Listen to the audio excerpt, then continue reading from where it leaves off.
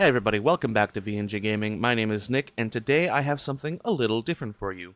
So you might have noticed on the channel I'm currently playing a Morrowind multiplayer series with my friends Tyler and Brandon.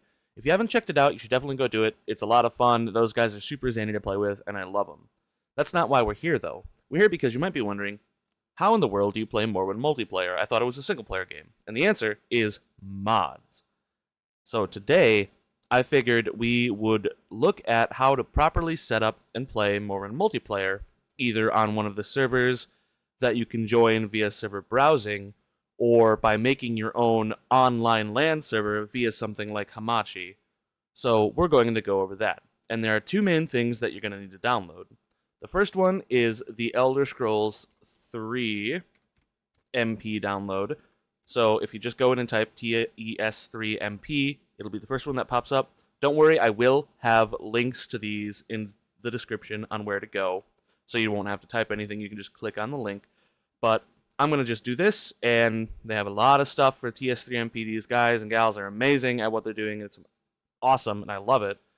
But we're looking for the Quick Start Guide, and that will take us to GitHub for the Quick Start Guide. You can follow this guide, and it works really well, but they don't explain everything that you need to know, especially about setting up your own like online LAN server. So we're just going to go to the GitHub release page. Now, as you notice, they have the TS3 MP VR one over here, which I might take a look at because VR Morrowind sounds silly and like it'll hurt my brain, but that's not what we're looking for. We are looking for a TS3 MP 0.8.1. And from here, we're going to go to the assets, and we're going to download either the Win64 release 0.8.1 zip if you have Windows as your operating system, or the Linux one if you have Linux as your operating system. I'm using Windows, so we're going to download this one. Now, I'm actually going to cancel that download because I already have it. I don't know why I did that. And we'll take a look at that in a moment. The other thing we're going to need is Hamachi, which is, from my understanding, because I'm not entirely certain, Hamachi is just a simple way, for me at least, I'm not sure what its real use is. It's a simple way to have a small server hosted online, but locally, that lets you play games with your friends. That's what Hamachi is to me. I'm not sure exactly what it's used for. But you go to Hamachi, and don't ever click the big green download button. Depending on what operating system you're using, you click on that. So I'm using Windows, I'll click on Windows. And it'll download the Hamachi setup. So those are all you need to download from the internet. So I'm actually going to just go back to here so we have some background to look at. Okay, so you'll see in downloads we have Hamachi and the TS3 MP Win64 release zip folder. Now it is compressed, so you'll need something to unzip it, like 7-zip. So I'm actually just going to, instead of like extracting it to a specific folder for now, I'm just going to extract it all right here. I always find that a lot easier. It might take a second. That's okay. Let it do its job. Why is it? Oh my lord, it is moving so slow. Wow. That's okay. So now we have that uncompressed, and that's the whole entire shebang we need for anything related to the Elder Scrolls 3 Morrowind multiplayer. Now I'm actually going to rename this. I'm going to just rename it Morrowind MP. I suggest you do something around the similar lines, like Morrowind MP, Morrowind multiplayer, Morrowind with friends, just so you know what you've got. And I'm actually going to move it over just to somewhere easier to remember. Local disk C. And we'll actually also set up Hamachi now. So I already have Hamachi set up, so I'm not going to go through the setup wizard, installer, whatever, have it, you know. It'll ask you some stuff, pick and choose which ones you're gonna, you know, just figure out how you're gonna do the setup of Hamachi, like your way, because it just asks you the questions for a basic setup or something. And then Hamachi will open, and here's my Hamachi. And that's all you need for now. We'll get back to Hamachi in a moment. But now that we have the Morrowind multiplayer files, we're going to want to open them. And there's a lot of stuff in here.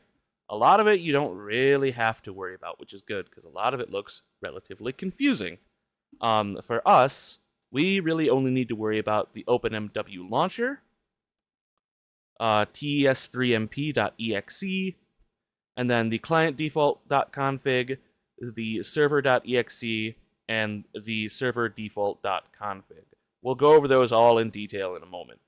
The first thing you want to do once you have this completely unzipped and moved where you want is to go to the OpenMW launcher. So the Morrowind multiplayer relies on the OpenMW launcher, and it comes prepackaged with it. So that means that you can't play Morrowind multiplayer with like a base version of Morrowind. It has to be the OpenMW engine running the game, which is fine. I mean, the OpenMW engine is really, really amazing. So it's good. You know, it's a win-win if you're not playing with OpenMW as of yet. But we want to open the OpenMW launcher.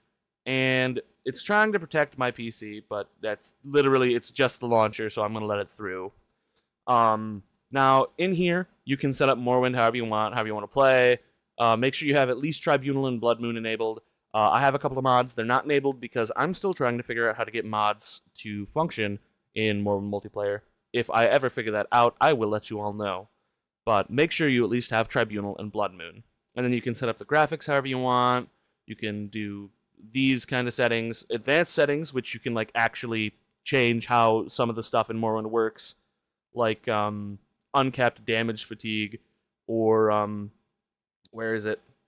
Permanent barter disposition changes, things like that, you know. The best one in the advanced settings, if you are looking, is this one right here. If your PC can handle it, which I really hope it can, it is Morrowind after all. Upping the viewing distance to something like 7 or 8 cells lets you see so much more of the game. It is amazing. But that's really all you need. Just go in here, fiddle with the settings you want to fiddle with, and then click play, and that'll save all your settings, and it will take you to the Elder Scrolls 3 MP server browser. Now, this is where, for everybody who is not going to be making a server to play with their friends, if they just want to see what Morrowind multiplayer is about and like go on somebody else's server that's already here in the server browser, that's it. This is as far as you need to go. There's nothing else you can do. You just find one that's not password protected, that might have a person or two in it, and play. Simple, easy breezy, beautiful. Now, if you are making a server with your friends, which I highly recommend that you make a server for you and up to 4 other people to play, we're just going to exit out of that. Now that we have our OpenMW stuff set up, the next thing we're going to want to do, specifically if you are going to be the friend hosting the server, is to open up the server default.config file over here. Now, if you've never fiddled around with something like this, it might be a little confusing. I'm going to make it real simple and easy for you. So, if you are going to be hosting your server via Hamachi, the local address will have to be the Hamachi address that you have, which is, we'll get to that in a moment. I'm just going to go through some of this. The port, you don't ever need to worry about. Maximum players, not something you can really do with Hamachi, to my knowledge. I think you can only have up to 5 networks connected in Hamachi, so don't worry about that. You can have the host name be whatever you want. Doesn't really matter because this is like an online LAN server, so you're not actually going to be connecting via the server browser, so nobody will see the name of the server. You can have a password. If you're playing with your buddies, I don't recommend it. There's no need. And then the plugins, this is actually, I'm fairly certain this is where you can like get the mods to functionally work, is in the plugins menu.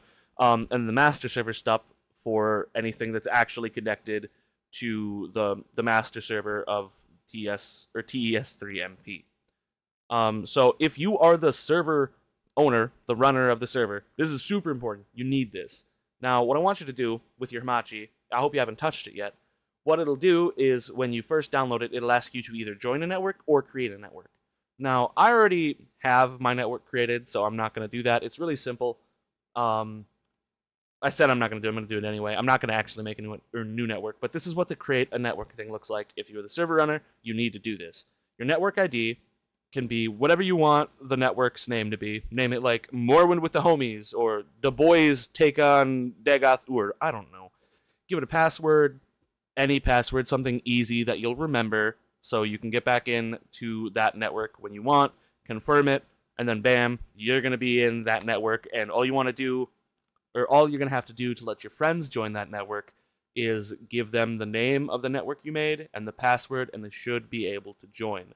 Now, I will say, if you want this to work, to be able to play Morrowind multiplayer, like via online LAN, you will have to let, and this is for everybody, you will all have to let Hamachi through your firewall. Now, I know that can be, you might be like, oh, I don't want to do that.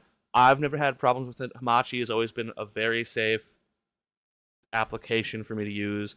We've never had any problems. So if you're okay with it, let it through your firewall and we can continue. If not, you might have to use one of the other applications that's not Hamachi that does the same thing as Hamachi, though I don't know if you'll have to open the firewall for those either. Either way, I'm not concerned about it. So if I'm not, hopefully you're not. I mean, that's just my opinion. I mean, I am quite smart sometimes. But if you are not willing to let it through your firewall, this is where it ends, sadly, and you'll have to probably find another way to do it. But if you are letting it through your firewall, Merry Christmas. So with Hamachi set up and opened through the firewall, what you need to do as the server runner is take this IP address and get rid of this IP address, the 0.0.0, and paste in the IP address from Hamachi to there. You can leave the port alone, you can leave everything else alone. The only other thing we're going to have to change is down here in master server, where it has enabled equals true, we want it to be enabled equals false. And make sure you leave that space in between the equals sign and the numbers, or the equal sign and false. It needs to be there, to my knowledge. And make sure that when you are done with those two things, that you save the file. Otherwise, what you did won't stay there. Okay, so that's pretty much all you need to do as the server runner to have the server be set up and ready. Now, if your friends actually want to join the server, you are going to, and I believe the server owner doesn't have to do this, but I would recommend it just in case. For anybody who's joining the server, they need to go to their TES3MP client default.config, and they need to change the destination address from localhost to the IP that Hamachi is using to run the network. And if you guys do put a password in, you would put space and then whatever the password is. Now, we don't need to worry about anything else here, so we're going to save it. There we go, just like that. Nice and beautiful. And you are pretty much ready to play the Elder Scrolls 3 multiplayer. So the server runner will need to start the server, and it might ask you to do this. It's okay, you can run it. It's okay, you can run it. It's fine, trust me. So this is the server. Whenever anything is happening in the server, the server will let you know about it. You can just minimize that. Don't close it, because you need it open to actually play the server. And now that the server is open, everybody who wants to play, you, the server runner, and your friends, just click on tes3mp.exe. And it really, really, really wants to have me. It has not done that before. It's so interesting. But here we are. It's loading up the Morrowind multiplayer stuff. And I'm just going to walk you through like the first minute of Morrowind multiplayer. So when you give yourself a name, remember the name you gave yourself. Just make it like your actual name so you don't forget. So I'm just going to put Nick, because this is how you sign back into the multiplayer, specifically on the server you're playing. And make a password for that character. So I'm just going to make my password 123. Something simple and easy to remember. So I'm not making a real character here, but this is how you make your character. It's exactly like actual Morrowind, except you're not standing in a building. Okay, so you can make your character however you want. We're just running through it. And you come here, completely skip the Sergatius Orgala stuff, and like the intro cutscene. And you are pretty much free to leave whenever you want. You won't see your buddies in here until you leave the Census and Exis office. Once you leave, your buddies, you'll be able to see them wherever, but you have to leave at least once. If you come back in, and they come back in after you leave, they'll be in here. But if you're not seeing them, you definitely got to at least exit the Census and Exis office once. I will recommend at least one person grab the quest from Celis Gravis, because your quests are all connected. So, say if somebody does a Fighters Guild quest, everybody will get a journal update for that.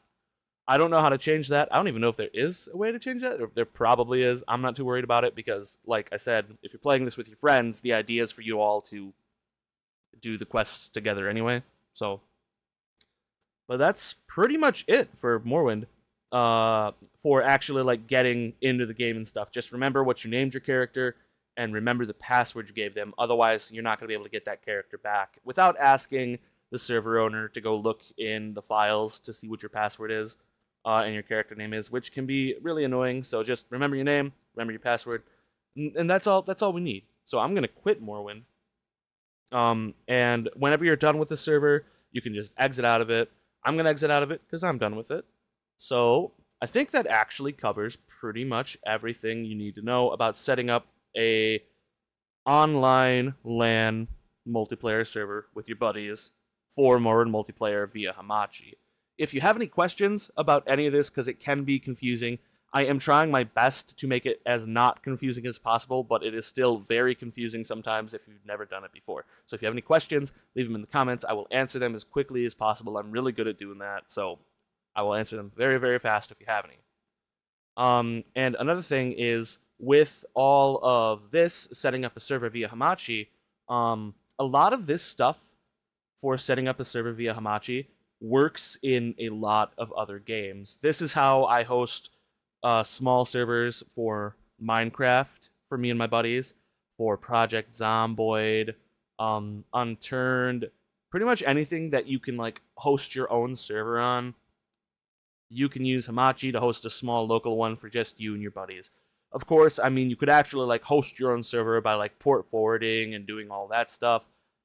I don't know how to do that. That's a bit more complex than my level, and I'm not trying to make a big-ass server. So Hamachi really works well for small servers. But yes, a lot of this stuff carries over to making servers in other games. Now, of course, there will be differences, but a lot of it is, once you know how to do it once, it's a lot easier to figure it out the second time. So I hope this helped. I hope that everybody gets to enjoy Morrowind multiplayer as much as I've been enjoying it. This is an absolute blast. If you've never played Morrowind before, this is a really good way to experience it with your friends if you're not comfortable with it, or you've only ever played something like Skyrim, which is fine. I mean, some people out there would be all like, play Morrowind by yourself the first time, like, you know, play solo, you know. But it's a hard game. It is a hard game to get into, especially if you've only ever played Skyrim. So this is a really good way, if you and your buddies have ever wanted to play Morrowind, to do it. You can figure it out together, and it's a lot of fun, believe me. One last note before I leave. If this helped, subscribe to the channel, because, you know, I will have a lot more Morrowind content. I'm assuming you're here about the Morrowind content for this, at least. So if you want to see Morrowind content, subscribe. Like, so I know that this was helpful for you guys. I want this to be helpful. And like I said, comment if you have any questions. I'll answer them as soon as possible. And I really hope everybody enjoys the Morrowind multiplayer. And until next time, I'm actually going to go play some Morrowind myself, because I kind of want to play it now. So stay safe out there, friends. Enjoy Morrowind, and peace out.